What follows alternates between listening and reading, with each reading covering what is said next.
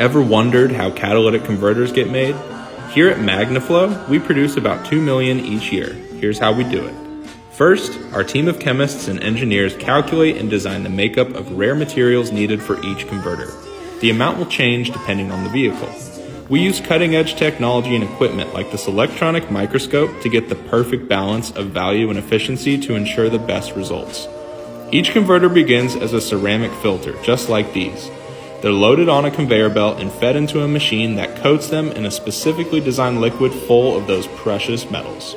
After they're coated, they're fed onto another conveyor, but this one is much slower. This is because they spend the next 3 to 4 hours baking to cure the liquid and bind into the ceramic. This is what the filter looks like when it's done. Then we pack it in the metal shell.